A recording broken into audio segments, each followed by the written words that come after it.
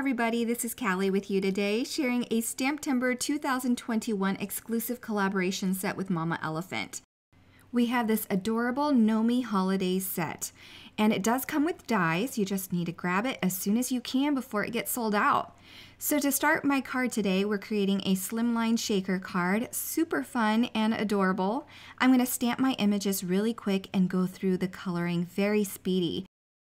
When I started coloring this card, I thought I was going to be very minimalistic about it. I was just going to use reds, a little bit of grays, some green, and maybe some blues.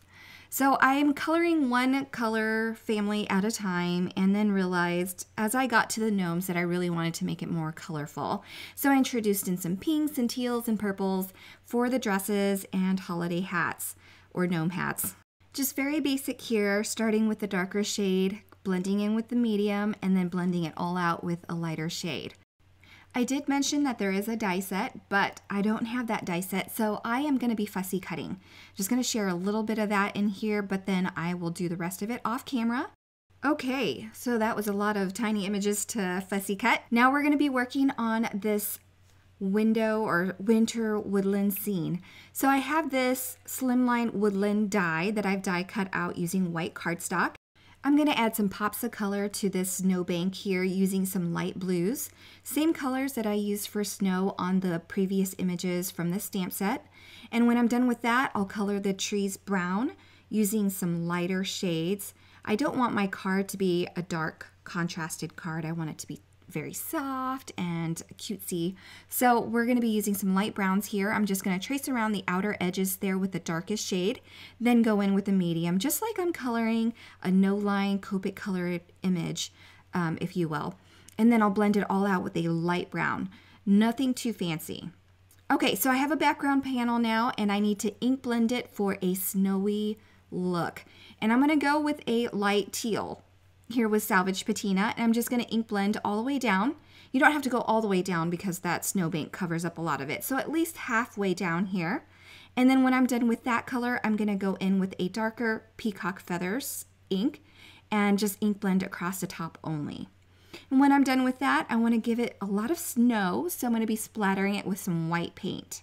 And while those splatters are drying, I'm going to take my time and add some white gel highlights all over my images here. I usually do this at the end, but definitely not before die cutting or fussy cutting because you don't want these little white gel highlights to smear.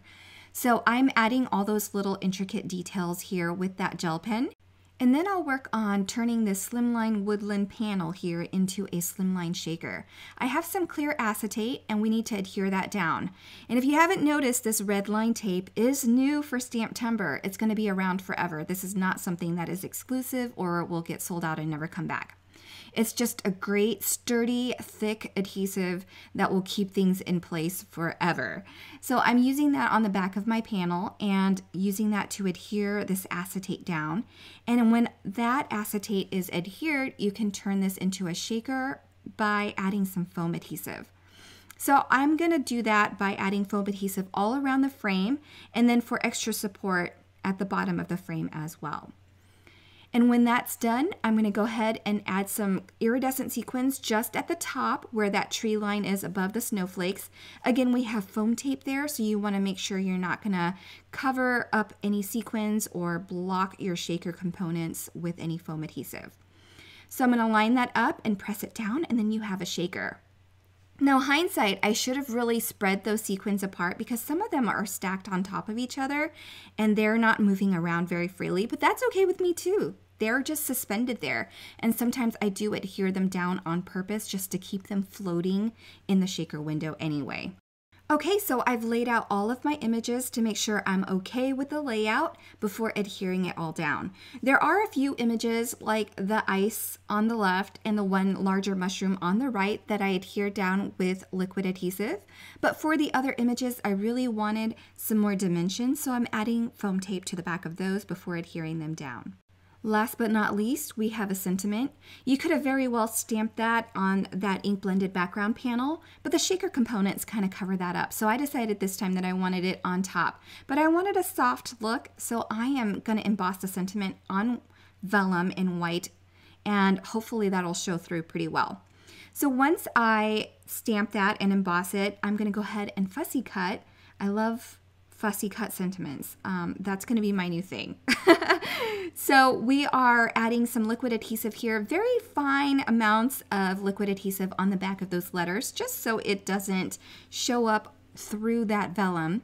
And then I'll use that red tape again to add to the back of my card to adhere this to a slimline card base. And that finishes my fun shaker card for today. I really hope you enjoyed this STAMPtember inspiration for this Mama Elephant exclusive. It's so much fun, and it really is one of my favorites for the STAMPtember collaborations. Be sure not to miss out on this set, so go and grab yours now. Once it's gone, it's going to be gone forever. Thanks so much again for stopping by and sharing your day with me. Have a great day, everyone. Bye.